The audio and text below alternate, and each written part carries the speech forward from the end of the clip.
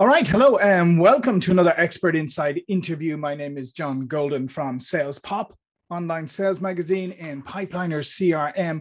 Joining you as usual from San Diego. And today I'm delighted to be able to welcome Allison Graham, who is up in Canada in Ontario. How are you doing, Allison?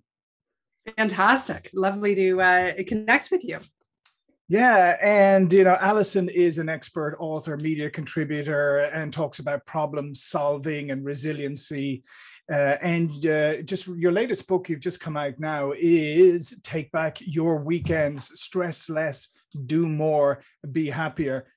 Well, who would argue with that? Who wouldn't want that? Who wouldn't want that? That's what I say.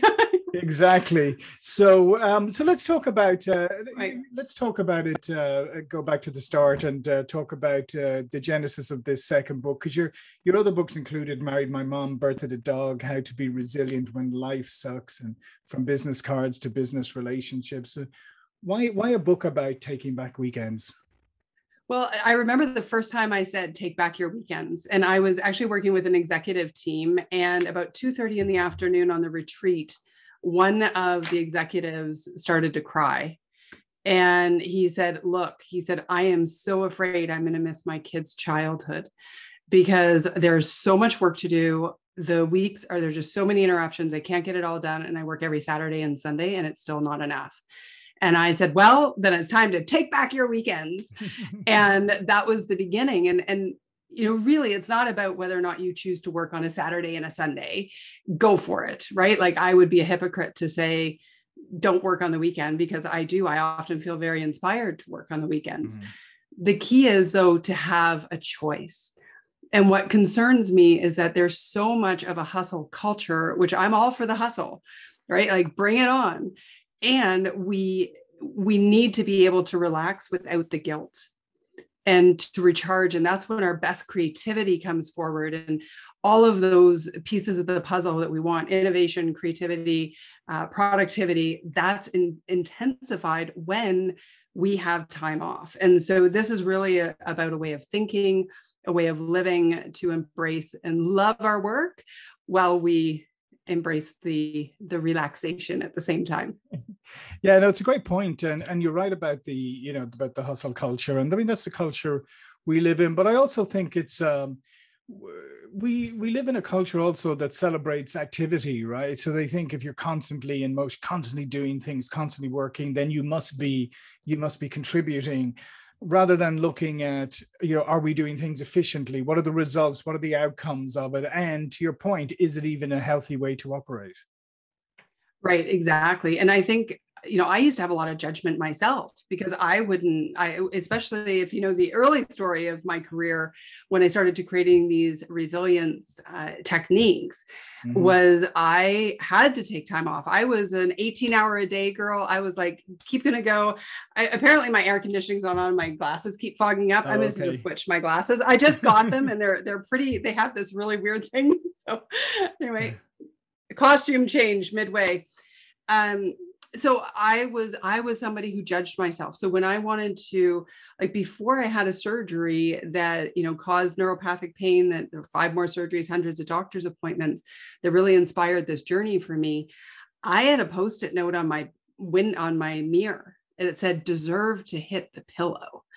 Like, every day I was holding myself to this standard that was unattainable. And I think eventually, if we just kind of use busy to avoid the truth of our lives, life is going to catch up with us. And so it did for me. And it made me go from working 18-hour days to, 2 to 5 hours of functionality in a day. And the irony was, I actually was more productive. My outputs per hour were increased. So I did more in less amount of time. I was having a higher quality of work because it was just like I was only doing the thing that really mattered. But then I'd get to this point where I'd be like, okay, now my body is done and I'm going to watch, Netflix wasn't on back then. Thank goodness. I would have been in big trouble, but I would just beat myself up. Like, you're so lazy and all this. But the truth is my body was recovering. Yeah. And that's what I want people to be okay with, both sides of the spectrum. We need the high intensity and we need the low intensity so that we can optimize our high intensity.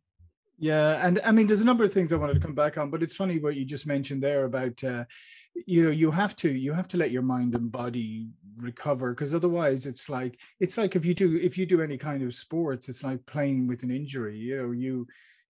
When the injury needs rest, right? The injury only becomes worse if you continue without giving it that rest and recuperation period, and that's often a hard thing for people to do. And I think the same thing is in work. It's hard for people to listen to their bodies and minds, which are telling them like, I'm burnt out. Right, because then it becomes a collapse. Mm-hmm. At least that was my old pattern. So I would work, get the job done, keep going, go, collapse. Friday night, maybe spend 24 hours going, I can't do anything anymore. And then like come back. And heaven forbid anybody knew I was taking that time off, mm-hmm. Right? Like, that I was collapsing. You mentioned something else there I just wanted to come back on, and that was the idea of setting an unattainable goal, right? So yours was like, in your mind, like deserve to hit the pillow, right? You have done so much stuff that you deserve to sleep. And I think this is the problem with a lot of people is it's good to set stretch goals. It's good to, to shoot for something that's really difficult, but constantly putting unattainable targets out there, it gives you an excuse never to finish. Yeah, it's a nice way to hide, isn't it? Yeah, it really is. Like, I'm working towards this goal. It's funny, today I did a talk around impatience and how impatient we can be. And so, looking for that goal. And so there's the other side of it too, right? If we can attach ourselves to the joy of all of the steps it takes to build a goal, we can actually be more successful and happier as we go along the road. But yeah, there's when you put these big, grandiose ideas out there of what you think is required in order for you to feel like you deserve, or to feel like you are enough, that you are quote unquote successful. It's just you're chasing a carrot that's always being moved. Yeah, no, absolutely. And I think the other thing that you mentioned there, which I think is really incredibly important for everybody, is that idea of when you figured out what was important to do. And I think that's the thing, is that we sit around today and we make our to-do lists and everything's a priority on it. And we're terrible at prioritizing, and we're terrible at pushing back too. Sometimes I think people are afraid, because of the pervasive culture that we live in, afraid of going, listen, I'm overwhelmed. I've got way too much stuff to do. Let's just sit down and figure out what are the critical pieces here. Yeah.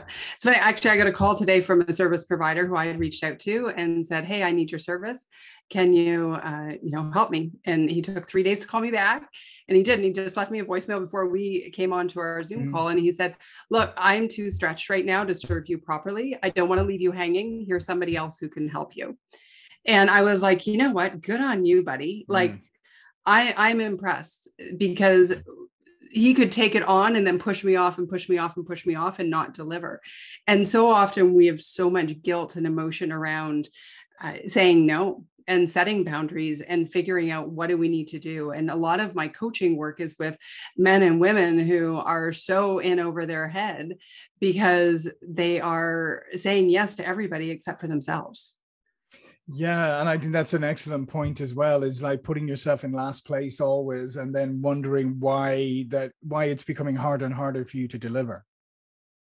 Right. And that, like, you're just not going to win the race doing that, right? Whatever race you think you're in, it's just going to get progressively more frustrating and more frustrating. And so a lot of the work in Take Back Your Weekends is not about having a to-do list. It's about making peace with the fact that a list will never end. Right? It's actually a task circle. It's going to just keep going round and round and round. Yeah. And the sooner we can emotionally disconnect from that reality, the faster we can take control of our time and our emotional connection to how we're spending our time. Yeah. And you talk about good versus destructive stress. So what is good stress compared to destructive stress? How do you know the difference? Okay, so good stress will do one of three things. It will inspire you, it will focus you, and it will keep you alive. So it's our stress reaction. It's our danger. Let me get to safety. And the point of stress was supposed to be like, if we're in the garden and the bear comes along, all our hormones shoot up, and then we get to safety. And then they're supposed to come back down to our baseline. The problem is most people are running around their office building thinking a bear is chasing them, right? With the same level of hormones kicking in. And our to-do list is not a predator, right? So what that to me is good stress when we use it in, so this idea of up and down, recovery, up, down. And so what we want to do is use that strategically, using our focus work blocks, having goals, but we can't be chasing a goal all the time. We need to have finite, I'm going to chase this, and I'm going to, maybe work a little bit more intensely today. And then tomorrow I'm going to, have that part of the goal done and come back down.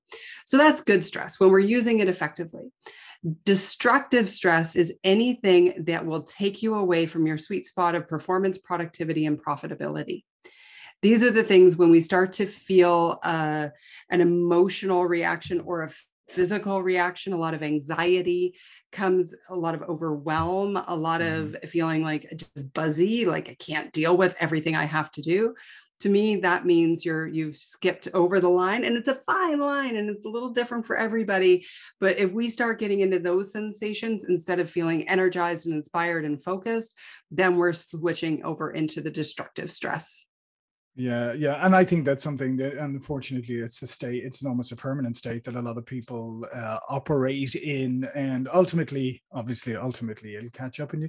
Because as well, I mean, sometimes people read these things about other people, and we're such into comparison culture, and we're so into other. It's like, oh, I read that whatever guru you want, like, oh, Steve Jobs slept 1 hour every week, that was it, and worked all the rest of the time, and you think that's the secret to success. And I think that we don't always realize that different people have different ways of operating, and one person's way of operating is not necessarily the right one for you, and mightn't even have been the right one for them ultimately.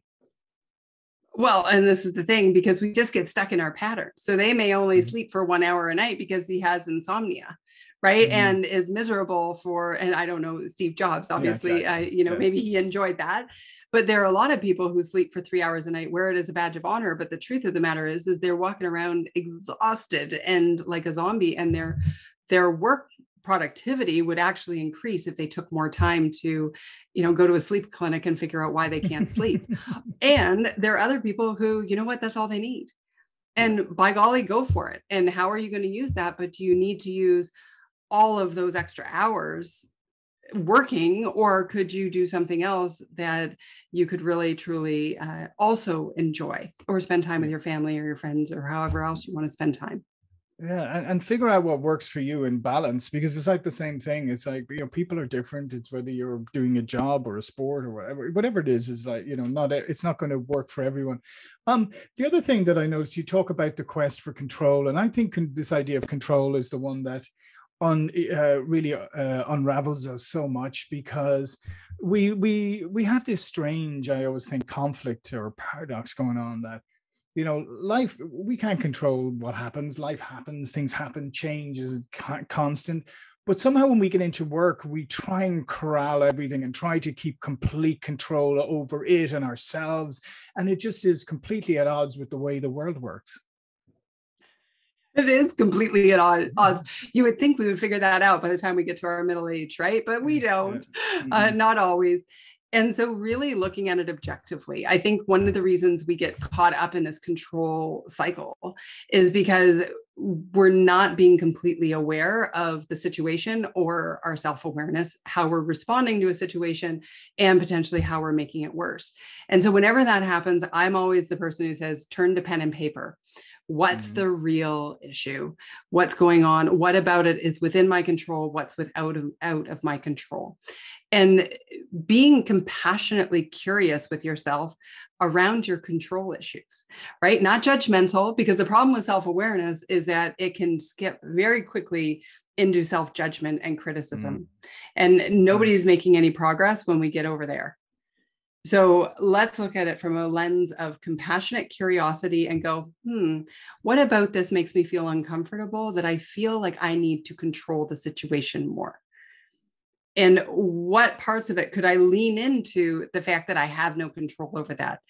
I think one of the things that COVID did for us was recognize that people who thought that they were absolutely in control and had a path laid out for their future, I very quickly realized that there is no control. We don't know. And so we can only show up, how we respond, and the activities that we choose to do with our time. That's where we can place our best control. Yeah, and I agree with you. And I think COVID was a great, it was a lesson for people in many ways, but it's been my experience. I originally came to the States from Ireland, and I came during the dot-com era. And since I've been living in the States now 25 years or whatever, we've had the dot-com implosion with 9/11, had the financial crisis, now we have COVID. So it just seems to me that there's something fairly catastrophic happens every so often now, probably more regularly than it even used to, and therefore you have to kind of take a step back and realize that all your plans could be thrown up in the air. So you have to have that sort of flexibility built in, right? And recognizing when you don't have flexibility, like in yourself. Because if we don't shine a light on the patterns that we show, like how we're showing up in the world, we're just going to keep repeating and repeating and repeating. And so like my challenge to the listeners is, how can you lean into the suckage and be okay with it? Because the truth of the matter is, there's always going to be stuff going on around us. And if you're emotionally reacting to all of that change, all of those elements that are out of your control, then you're constantly going to be in a state of push, pull, completely out of control. The irony is when you try to control the things out of your control, you're actually in less control, because the things are controlling you, as opposed to you just being like, I got this. You know what? Suckage around me. I'm going to live with that. What can I deal with? What are the obstacles I need to do? What are the tasks I need to do? What are the obstacles I need to solve? And then being available for the adversities in your life and truly processing those and having the time to do that. Yeah, it's funny because I read the book a while ago, The Outpost, and that was made into a movie recently about Afghanistan, when this platoon or whatever was deployed to the worst outpost you could possibly get, like in a valley surrounded by mountains, surrounded by the enemy. But to cut a long story short, when he arrived there, the first thing he saw written on the wall or the bunks was like, embrace the suck. And he said that that's what got them through a lot of things, because anytime things are really bad, they just look at each other and say, embrace the suck. That's right. And we're not in a war zone, although some of us may feel like it in our, businesses, depending on how things are going for you. The principle remains the same. Yeah. Right. Yeah. And it's just varying degrees of suckage. Exactly. And which is, and I think that's another important point. Sometimes when you're reaching those high levels of stress, right? Yeah, if you're in the middle of a war zone, it's a matter of life and death. For the rest of us, it's rarely, if ever, a matter of life and death. And sometimes perspective and context, we need to lean into a little bit more. Absolutely. Perspective is a huge part of my philosophy, right? Like and here's the thing though, I do want to say, because some people will say to me, I know these are first world problems. I know that I shouldn't be upset about this. And I'm like, yeah, but you actually are upset about this. So we need to learn how to shift your perspective so that thing is no longer upsetting you. And so denial is not a great strategy either. Yeah. Right? Like, and turning yourself off to, feeling like I'm angry about that, or I'm disappointed, or I'm frustrated, or I'm overwhelmed. All those sensations, those emotions are actually great cues for us figuring out how do we move and create a better path forward.